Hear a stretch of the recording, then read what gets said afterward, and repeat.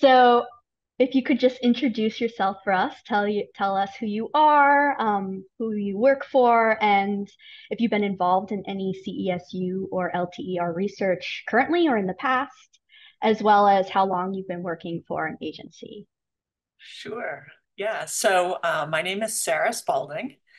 I'm called an aquatic ecologist, and I currently work for the U.S. Geological Survey. Um, I've been with the USGS about 20 years, and I actually did my PhD training with a really nice USGS student program. I haven't been really directly involved with LTER, but I mentor a number of students who are on LTER projects, the Niwot LTER in Colorado and the McMurdo LTER in Antarctica. I did my dissertation work in Antarctica in the days before the LTER had even started. Um, so I always have a place in my heart for that. Um, I've been involved in CESUs in a number of ways, obtaining funding to work in Grand Teton National Park on nitrogen deposition in lakes. And then also kind of on the other end of the CESU program, um, through the USGS, I was a program manager on a project that came to the University of Colorado, where I am a fellow at the Institute of Arctic and Alpine Research. So it's a really nice arrangement that I feel like I've been able to cross all these different boundaries between federal and academic and different types of funding programs. That's awesome. It sounds like you've had a lot of different experience covering a lot of different areas.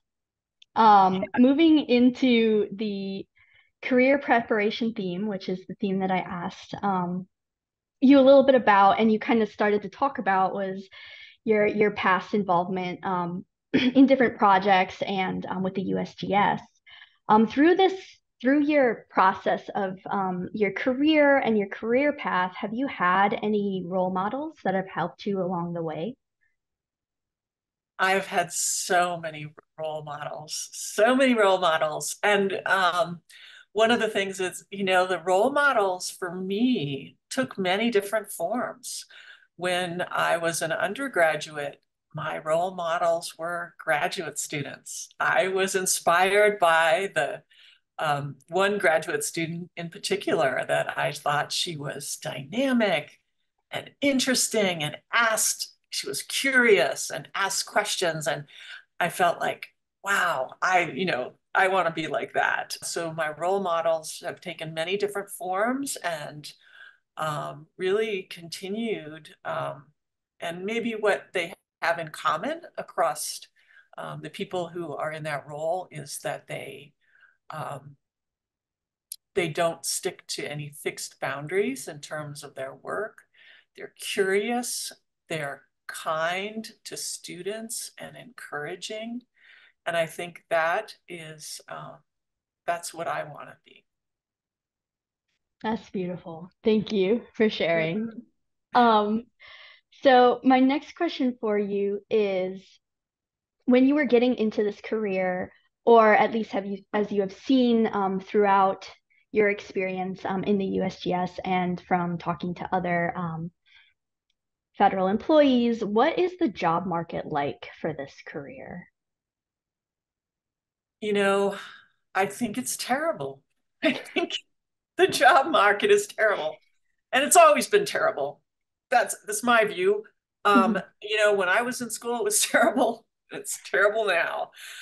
And what's kept me going the whole time was I I feel like someone ought to be studying diatoms and understanding their role in water quality and be able to bridge the gaps between taxonomy and ecology and environmental science and policy. I think somebody ought to do that, and I want to do that, even though there's no jobs out there. And one of the curious things that I found is that I numerous times I've been able to create the job that I want by speaking to people Mhm. about what I think is important, what I'm doing. That's great. Um, so my last question that I have for you is in terms of this career preparation theme, what is one piece of advice that you would have given yourself at the beginning of your career journey? Mm, yeah, that's a good one. And I think mine would be relax a little bit. Um, don't worry so much. Um, you know, work hard, but don't be hard on yourself. Mhm. It's and I think I still am trying to learn that lesson. It's a hard one for me. Um, but I think a lot of, especially women, we tend to do that of, Mhm. sort of beat ourselves up and just, we don't need to do that. Good. All right. Well, I will let you go. Thank you again so much for meeting with me and doing this little interview, and I'll keep you updated on everything that is to come. Super. Yeah, it's been fun. Thanks so Yes, much, it has. Paige. Look Yeah, forward to thank seeing you you too, again. Sarah. Yeah, Okay, I do bye-bye. too. Bye.